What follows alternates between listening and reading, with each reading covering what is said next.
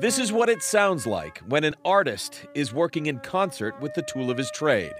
In this instance, Alan Weiss is the artist in residence at the William S. Haynes Company. William Haynes was the real founder of American School of Flute Making. Originally a jeweler and silversmith, William and his brother George were approached to make their first flute more than a century ago. Today, their Washington Street factory in downtown Boston has been transplanted to the tranquil woods of Acton. This is the room where all the parts are made. Other than the tubing, every single one of the 425 different parts it takes to make a single flute is forged here. These little yellow wires, that's 14-karat gold springs. Most who work at Haynes are accomplished flutists themselves, and they share a passion for the instrument and the music it creates. For us, the tone is quite important, and that has been the philosophy of the company for many years.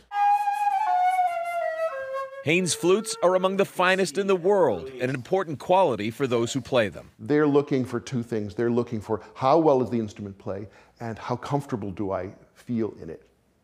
It's like a good suit. Like a good suit or a luxury car. Not that I know those things personally, but in terms of flutes, I can identify strongly.